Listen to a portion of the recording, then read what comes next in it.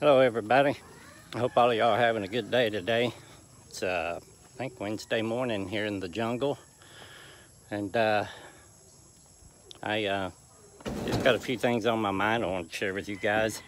My thoughts on what's going on in the world right now, and see if I can get some light on in here. It's kind of dark. Yeah, there we go. It's better. There was some ancient scrolls discovered back in 1947 alongside the Dead Sea Scrolls called the Nag Hammadi, and in them was a lot of the apocryphal.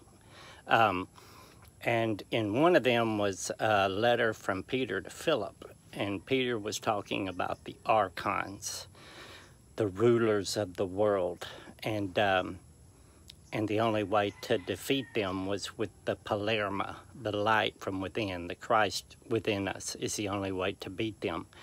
And God is love. The Archons are like this parasitical spirit that lives off of misery, pain, suffering, negative energy. They love negative energy. It's like their drug. And I guess that's why the humans that allow them in, they're so addicted to I don't like to say the word because the algorithm will pick it up, but the chrome, you know, that they love, that they take from torturing children and retrieving it, and it gives them a high.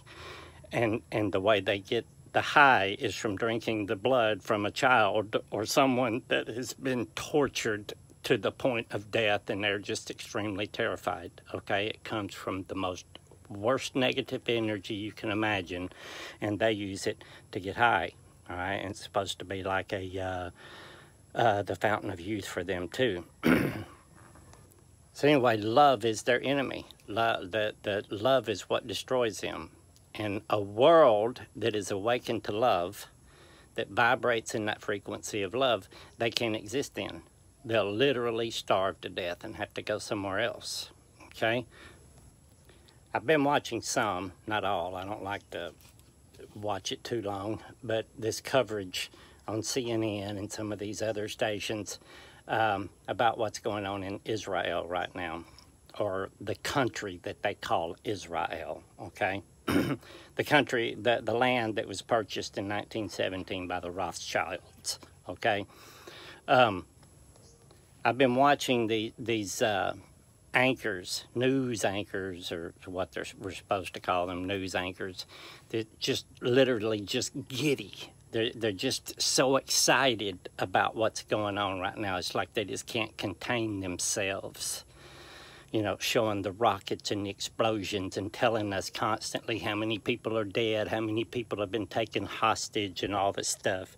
And I want you to look at this one dude here. I'll put him up here on the screen.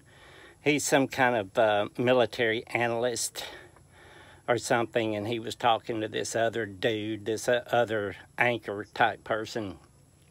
And he was talking about how, you know, Hamas, you know, this Hamas is the enemy. This is the guy they're telling you to hate. This is, or not the guy, but the people, the group. This is who you need to hate, okay? They love to tell you who to hate. Anyway, they're saying this Hamas has to be completely and totally destroyed. We have to kill them all. And the news anchor's like, yeah. I mean, it's like they're just giddy about this, okay? Just so excited about it. More death, more destruction. And we have to kill them all. You know, and this one guy, it's like you could just almost tell he was struggling to maintain his human form, his vibrating so low, you know, that he was just about to show his real face. I'm watching these guys, and then I was watching another clip earlier. You are right. I'm so sorry. I'll let you watch it right here. I hope everybody's going to, will be released. But you can see that just listen to her. I don't know if they will come out alive. She's acting. There's not a real tear in her eye. No real tears. All right? It's like the world is a show. I've got a picture of a lot of people, you know, supposedly taking the pictures of Biden. You know, they're all excited. Everybody's holding their camera up, but not a single camera is on. It's like the world is a stage.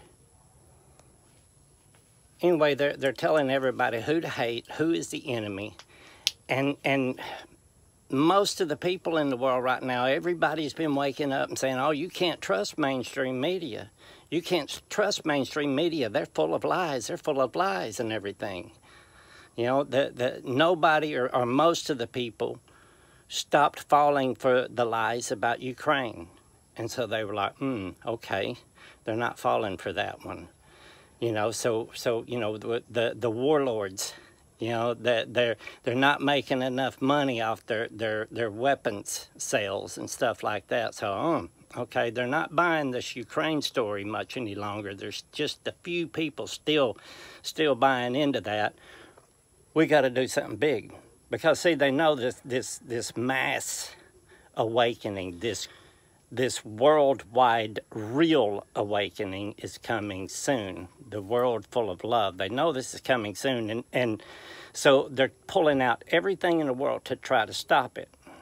You can read the book Morals and Dogma, penned by Albert Pike, who tells you exactly their plans, the 3 world wars going on in this world that they're going to have, and they're going to bring about they want to bring about their new world order. All right, so now the people are awakening to their lies, okay? And so they're like, okay, you know, nobody's really, you know, believes in the media anymore, anything like that. So this is what we'll do. Everything they've always tried to do is, it's like they're reading the book of Revelation. And they say, if we stay in this parameter, if we stay right in here with this stuff, most of the Christians, which is almost 3 billion in the world, will just lay down and go, well, it's Bible prophecy. It's God's will. It's going to happen, right? And so this is the big rabbit they're pulling out of the hat now. It's like, okay, we got to tell them Israel, them poor people in Israel are surrounded by their enemies and they're being destroyed. And that's all you're being shown right now is all these innocent people that were killed, these little white-haired old ladies that are being taken hostage, and all these horrible terrorists, you know, standing over them and things like that. They're pulling at people's heartstrings and everything, and they're saying, hate this group of people here, hate this group right here. They're trying to get everybody, keep everybody vibrating low. Don't want anybody vibrating high up here in love, because love conquers all. Love heals everything. So they know if they stay in this little parameter, most of the Christians, then they start, you know, it's like, oh, we believe the mainstream media now, because it's Israel and they're surrounded. And I stand by Israel. Everybody's, I stand by Israel, you know. And it's Bible prophecy. It's Bible prophecy. Most of these groups, Hamas, ISIS, all of these enemies that we've been told to hate and all this stuff, you look into 100% of them, not just a small percentage, but every single one of them are being influenced by the CIA and Mossad. Every single one of them. So whenever they need a conflict to stir up somewhere so they can make their warlord bosses, these stockholders and shareholders in these weapons manufacturing companies, corporations, money, you know, we got to stir up a conflict somewhere so we can make them some money. They're hot, screaming they don't have any money.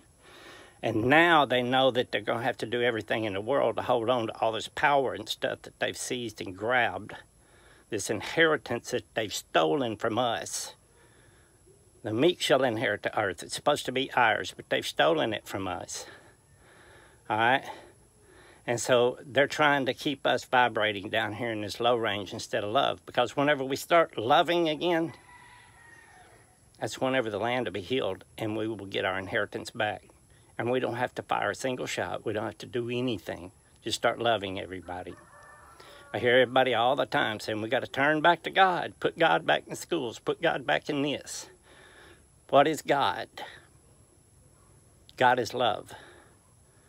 So we got to put love back in school. We got to put love back in everything. If you put love back in everything, you're putting God back in everything. And when God is back in everything, love is back in everything, everything is healed, because love heals everything. Love conquers all. Don't pay any attention to what's going on the TV. Don't let them get you worked up. Don't let them toy with your emotions. It's all a show. It's not real. Don't lay down on your back and just say, well, it's Bible prophecy. So I guess God's going to destroy all those enemies. God never said anything about destroying enemies. Now, you can interpret some of that stuff to think that God is a vengeful God in the book. But God said, love your enemies, even the ones that hate you. I love you all. God bless.